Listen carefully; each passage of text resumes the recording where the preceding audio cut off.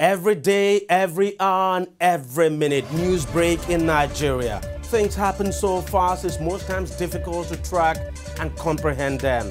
But that's what we do right here on DEJI360. 2015, would you want to come back again? It's like asking Jesus Christ if he knew he was going to die, will you want to come back as the savior of the world again? We do not just help you track the stories, we break them down, explore all the angles, analyze the issues so that you can fully comprehend the stories and use them to make the right decisions.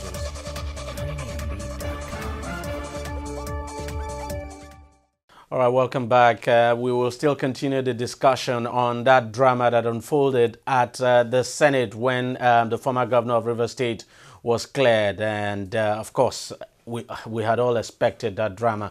And I've been joined on the program by Mr. Amaechi, who is a lawyer and a political analyst. Mr. Bani, thank you very much for coming on the program. The last time you were here, we devoted so much time to this issue of the former governor of Rivers State, Amaechi. Of course, I remember you saying, look, it would be very difficult for the Senate to clear him. And, you know, now it has come to pass. I mean, what's your take on what actually happened? Were you surprised that eventually the Senate cleared him? No, I wasn't surprised. You know, my statement also went further to say that if the APC senators, come together, because they are in the majority, there is no way the minority will now determine the procedure they will adopt. They will rather determine the procedure itself. And then if we now reach out to other politicians and some of the governors, in that Senate, there is no way they will not come together probably and clear him. And so one is clearly happy that Amaechi has been cleared, but in very controversial circumstance. Very, very controversial. And somebody has said that almost everything about Amaechi always passes through strenuous process. Nothing about him comes easily.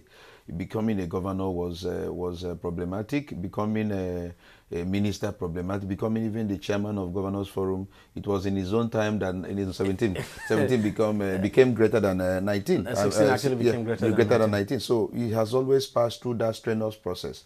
But eventually, he was cleared last week or this week, and the PDP senators walked out. The walking out had no implication whatsoever.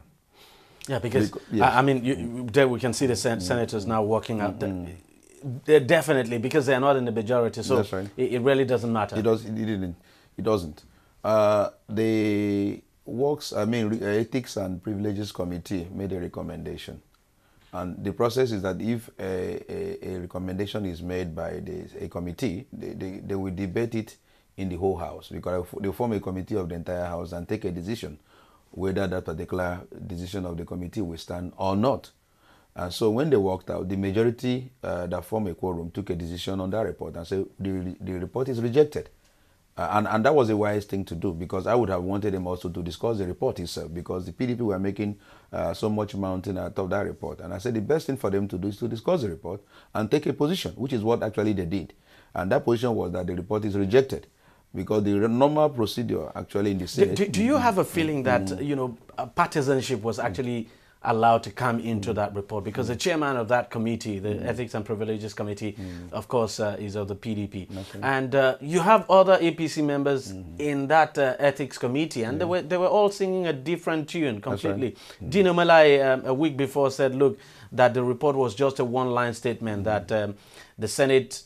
that the committee's resolution was that the Senate would not intervene in any matter at all that's in court. And then we saw the chairman of the Ethics Committee on that day that Amaechi was cleared, coming out to say the committee decided that Amaechi should not even have appeared before the Senate in the first place. Yeah, let's take it step by step. As I said earlier, if a matter is referred to ethics, to any committee whatsoever in the House, they have standing rules. They have, procedures they follow.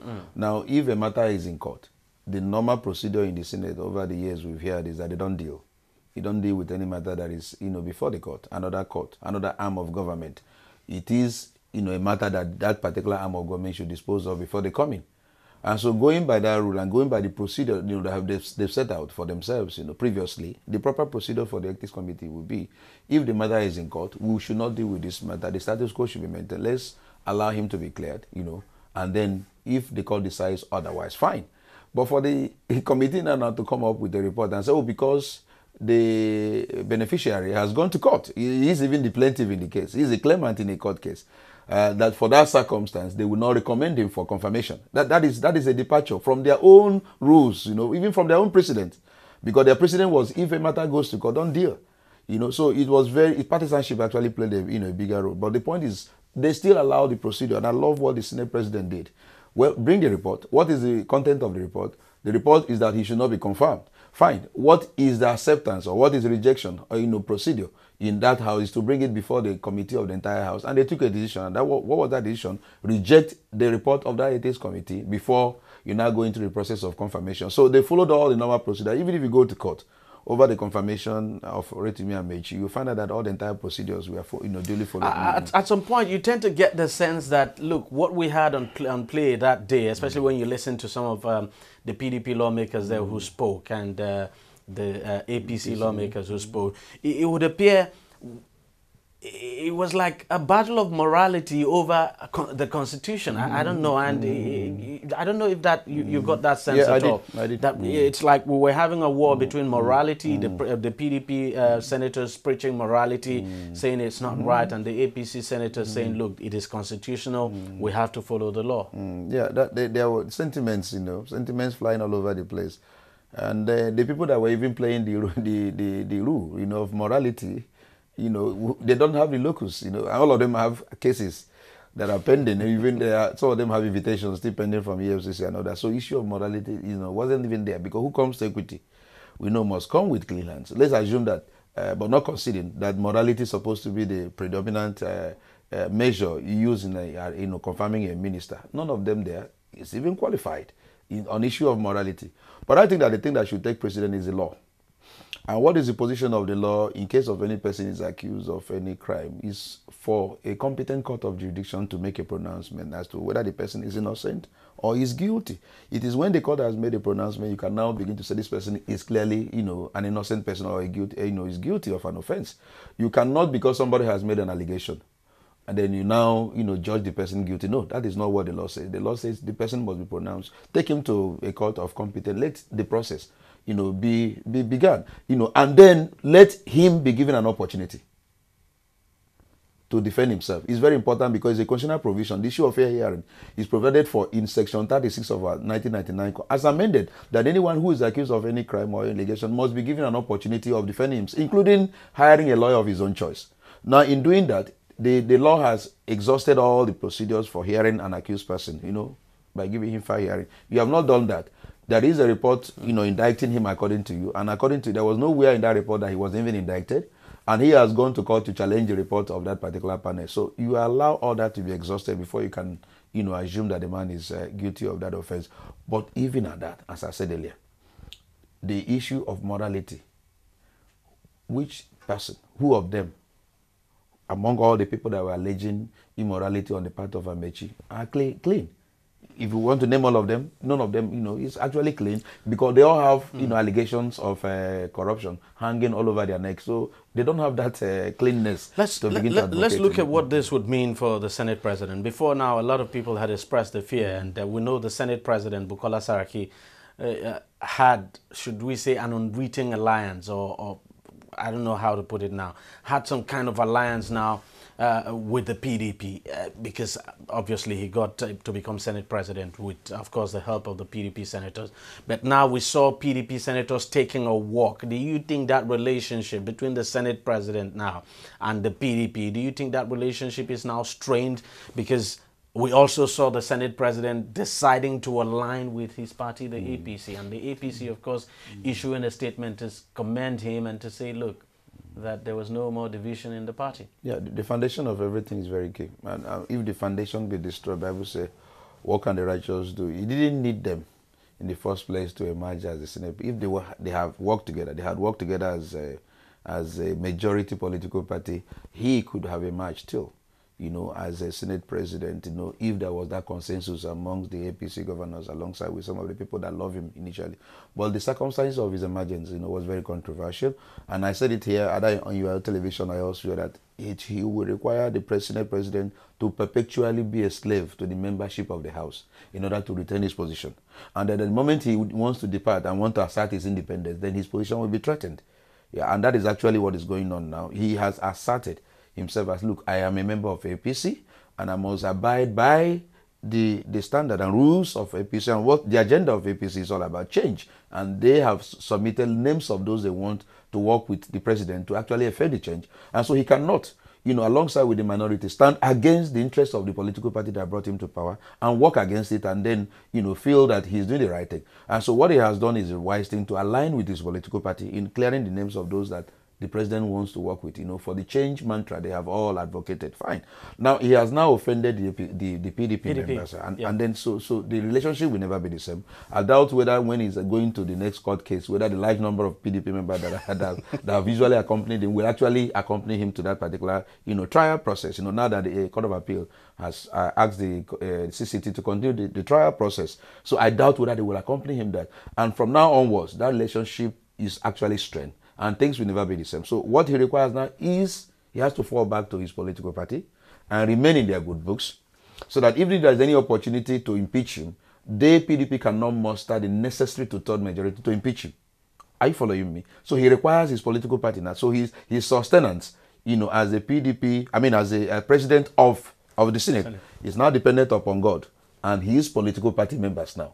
Now that he has started to be, you know, in their good books and all that, so he will remain there. But I doubt whether the PDP people will love him the way they used to love him because their agenda was different from APC agenda. When they claimed that they wanted independence of the House, it's not for the interest of the nation. It's to frustrate APC and the agenda. And whatever change mantra they have been singing, they will want to frustrate it. And they have wanted him to be on their side in order to truncate the plan of APC and the agenda and all that. But then he is now trying to assert himself and he has gone back to his political party, which is good for him, you know, and then let him now remain in their good books because the PDP alone cannot muster the necessary majority to actually impeach him. And you think in the APC, all is now just going to go well for the Senate president? I would be wrong to jump to that conclusion. I would be wrong to jump to that conclusion. That suspicion will still be there. Yeah, because the suspicion will still be there. Because you see, the way he emerged and the way he overruled everything, including when they submitted names of those that will now become the leaders of the Senate. And he turned that particular request down and then went ahead with the names he had already made up his mind with. So I don't think that relationship will be as normal. But for now, they are also watching him. But they are happy. You think he has so at far? Least No, so far. The damage? I tell you that even those that were not happy with Saraki, you know, as members of the public, are now gravitating towards him. Even Dino Melaye, I was looking at the tweets. People are now saying good things about Dino, especially the motion he moved for the airport airport renovation, you know, where the money was so much, and he was the one that raised the alarm that the amount is so outrageous, and the House now came in to really ask the president to review the amount of money they want to use in renovation. So I saw tweets now commending Dino Melaye. But before he was honestly almost everything is attack on him, on his person, and on his integrity. You know, Nigerians forget easily. You know, when you behave, you know, well, you know, politically, they gravitate towards you and they begin to say good things about him. So if he continues in this manner, you may find out that Nigeria will say, well, we might as well forgive him. Is there nothing the president can do even concerning his matter and other? But then I will want the president to insist and then allow the trial. I was just going to say that because there have been suggestions in some places that, now that he's, you know, toward the party line, that we might see the case at the CCT now, the Code of Conduct Tribunal, dropped. I won't want the president to get involved in that. Because that would be sending a very dangerous... And the president can't just drop the case. He can't even do that because judiciary... Now, let me say this. It will be a dangerous precedent. We want the entire process, you know, to come to a conclusion. You know, why the nation is suffering today, DEJI, I must tell you this, you know, and this, I may be spiritual concerning this, is that most times for us as a nation, we have always taken the wrong step in things we do. We have never done things properly. We have never laid a solid foundation for this nation. We have never insisted on things being done properly as a nation. And so we have come back to pay heavily, you know, a heavy price for all those things we have not done rightly. So if we, want to start now in afresh with, the APC as a government in 2015, I will want, whatever we believe in, we pursue a logical conclusion. Now, if the Senate president is being tried, let us allow the entire trial process to go through.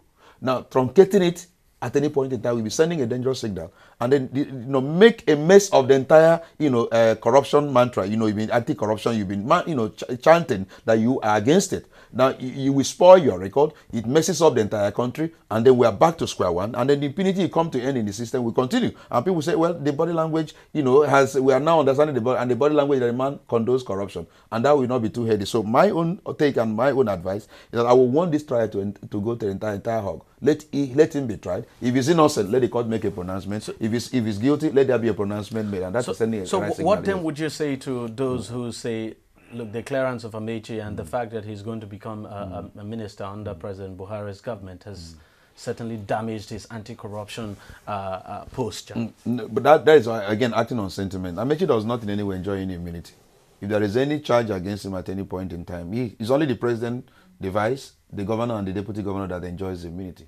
Now, any other person in this country can be tried at any point in time. So even if Amaechi is cleared and there is sufficient evidence that actually indicted him and warrant Amaechi being dragged to the court, Amaechi should go and face the charges. And so I don't think, for the fact that somebody has made an allegation against you, that alone is sufficient to say that the person is corrupt. It's just like tomorrow they want to appoint me as a minister or anything, and somebody now comes up with the allegation as, oh, well, Obani is corrupt. Or for the fact that he says Obani is corrupt, then everyone says, oh, don't appoint him because somebody says that. That would be sending and setting a dangerous precedent. But in this case, it is not the proper. People say a panel was actually set up to investigate. Yes. What panel was that? The panel that everything was politically motivated. You saw what happened when his name was just about to be submitted. The panel quickly rushed and submitted a report, and then there was a white paper, and then he has a report, and he presented it. In fact, that day he came to the Senate for screening. He said, look, with the due respect of the Senate president, I have the report myself. I can present it if he allows me to do that. So can we go to the report and see where he's indicted? People have asked questions about this indictment of Rotimi Amaechi. What actually did he do? He was alleged to have sold the public asset, and did he now appropriate the money? Did he put the money into his private account and all that? Because it is easy to make allegations, even against Akpabio. Somebody wrote a petition that Akpabio is alleged to have stolen several billions of naira. Now, one thing is to make allegation. One thing is for you to prove, what they call ingredient of offense. If there is no tracing of this money to his private account, or where he has misappropriated it, or where he has ordered the money to be transferred into a private account that belongs to him, or to somebody related to him, or somebody that is known to him, then it will be difficult for you to. Because it's good, you can allege, that he has squandered the entire budget of the state. You must trace that money that he has appropriated to himself in order to succeed. Because there must be actus reus, there must be mens rea. If you don't prove those two ingredients are, in an offense, you cannot succeed. So a lot of people make allegations without necessary, knowing that there are necessary ingredients. And that's why you see most of the time those cases, when they come before the court, they are thrown out, even though the public have adjudged that particular person to be guilty. So it's important that the process of trial must go through the normal process, as a lawyer. So making an allegation is one thing. Convicting the person is a different ballgame entirely. So I don't think that this man's administration has been messed up by Amaechi or even Fashola. They even say about Fashola. And I say, for God's sake, let the trial process go through. Let these people be convicted by any court of law. Then the man cannot continue to retain them. They're not enjoying that's for sure. So please, allegation cannot, because if we allow that, then mean any other person. There's no person that you come up tomorrow, the Nigerians will not write a petition against that say this man is guilty, this man is another, and that will not be sending a right signal for us as a nation. So if anyone is guilty, let the court make that pronouncement, and not the public and not the press. It's very important. Bani, thank you very much for your contributions. Thank you very much for coming on the program. I appreciate you. Well, that's it on the program. If you want to watch it again, it's simple. All you just need to do is go to our website, tv360nigeria.com. You'll find the program and lots more there. You can also watch us on YouTube by subscribing to our YouTube channel. It's youtube.com/TV360 Nigeria. You can also join us on Google Plus at TV360 Nigeria, or just like us on Facebook. The address is facebook.com/TV360 online. You can also follow us on Twitter. Our handle is @TV360 online. Thank you very much for watching. We'll get back again next week. See you then.